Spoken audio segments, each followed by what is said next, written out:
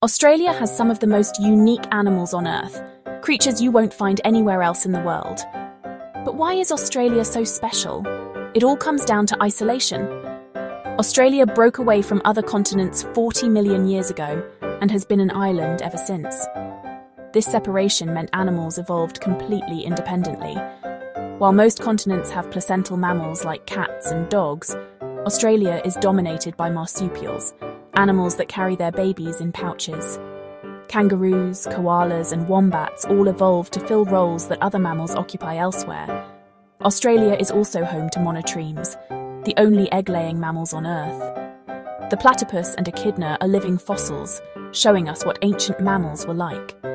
Australia's diverse climates, from deserts to rainforests, drove unique adaptations. Kangaroos hop to save energy in vast landscapes, while koalas evolved to eat toxic eucalyptus leaves that other animals can't digest. Without large predators and human interference for millions of years, Australia became a living museum of evolution, preserving incredible animals that showcase what happens when nature takes its own unique path.